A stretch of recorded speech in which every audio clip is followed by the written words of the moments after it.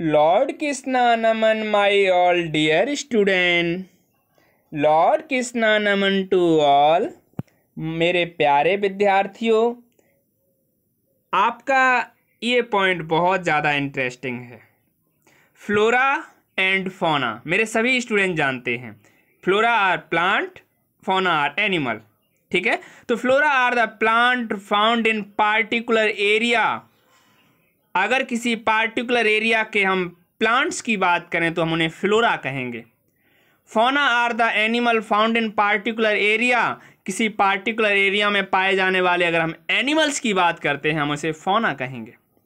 Example, the flora of पचमरही consist of साल, teak, wild mango, जामुन, silver, fern.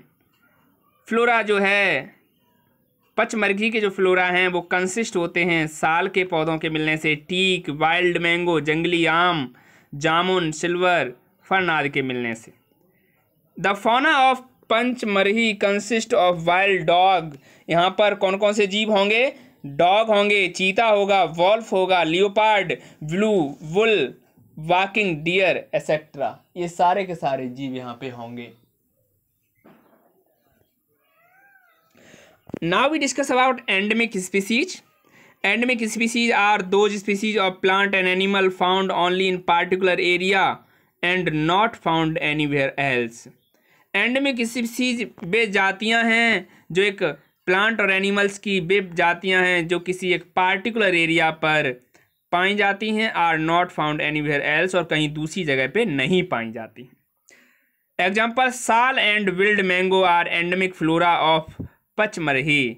साल और जंगली आम की जो वैरायटियां हैं ये पचमरही में पाई जाती हैं। विसन, Indian gent squirrel and flying squirrel are the endemic fauna of this area. इस एरिया में जो फौना की अगर हम बात करें तो विसन, इंडियन जेंट स्क्वायरल यानी कि जो गिलहरियां हैं उड़ने वाली उनकी बात कर रहे हैं, इंडियन फ्लाइंग स्क्वायरल, और ये सारी की सारी एंडेमिक फौना है in this area. Okay. Wild life sanctuary. Wildlife sanctuary are area where animals are protected from any disturbance to them or their habitat. The killing or capturing of animal in wildlife sanctuary is strictly prohibited. Wildlife sanctuary जो एक ऐसी area है where animal are protected, जहाँ पर animals को protect किया जाता है from any disturbance, किसी भी डिस्टर्बेंस से, मतलब कोई उनका डिस्टर्ब ना करे, to them or their habitat, उनके आवास में भी उन्हें कोई डिस्टर्ब ना करे। द किलिंग और capturing of animal in wild life area is strictly prohibited. आप वाइल्ड लाइफ सेंचुरी के अंदर किसी भी जीव को मार नहीं सकते हैं। अगर आपने ऐसा किया तो इंडियन पीनल कोड की बहुत सारी धाराएं आपके ऊपर लगा दी जाएंगी। National park. National park are area reserve for wild life where they can freely use the habitat and natural resource. ऐसी एरिया जहाँ पर जंगली जीव आसानी से फ्रीली घूम सकते हैं, अपने आवास का उपयोग कर सकते हैं और वो नेचुरल रिसोर्स के रूप में उसका यूज कर सकते हैं। Satpura national park is the first reserve forest in India. Bharat का पहला नेशनल पार्क था सतपुड़ा, पहला रिजर्व फॉरेस्ट था ये। Project tiger. मेरे प्यारे विद्यार्थियों, आई थिंक आप सभी ने टाइगर देखा होगा, रियल में जू में देखा होगा या आपने टीवी पर देखा होगा। Project tiger was launch in 1 अप्रैल 1973।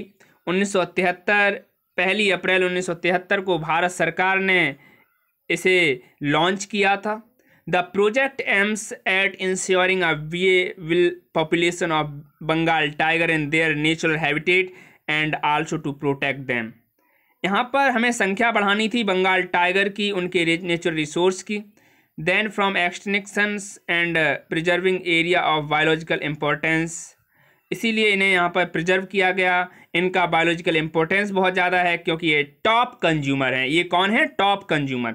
भाई हमने आपको सबसे पहले बताया था, प्रोड्यूसर ग्रीन प्लांट। उन्हें कौन खाता है? आप जानते हैं उन्हें कौन खाता है? गॉट खा सकती है, रैबिट खा सकते हैं। तो ये प्राइमरी कंज्यूमर हो गए, शाकाहारी होते हैं ये।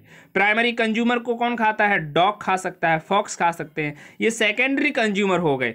और जो टॉप कंज्यूमर है यानी कि डॉग और फॉक्स को भी टाइगर खा सकता है। दैट्स मीन्स ये हमारे टर्सरी कंज्यूमर यानी कि टॉप कंज्यूमर हैं, इन्हें रखना बहुत ज़रूरी है हमारे इकोसिस्टम को बचाने के लिए। इनकी इनकी हमें बहुत ज़्यादा ज़रूरत है। Dear student, as a natural heritage forever represent as close the possibility the diversity of ecosystem across the tigers distribution in the country।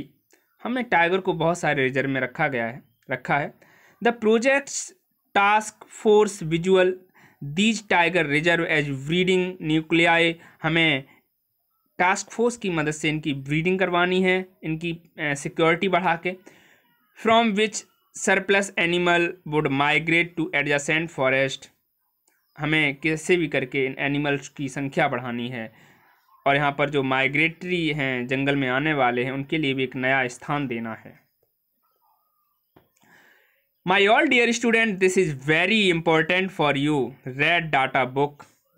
The book provided a central information source in the organization studies and monitoring program on rare and endemic species। यहाँ पर हम monitor करेंगे, बात करेंगे rare and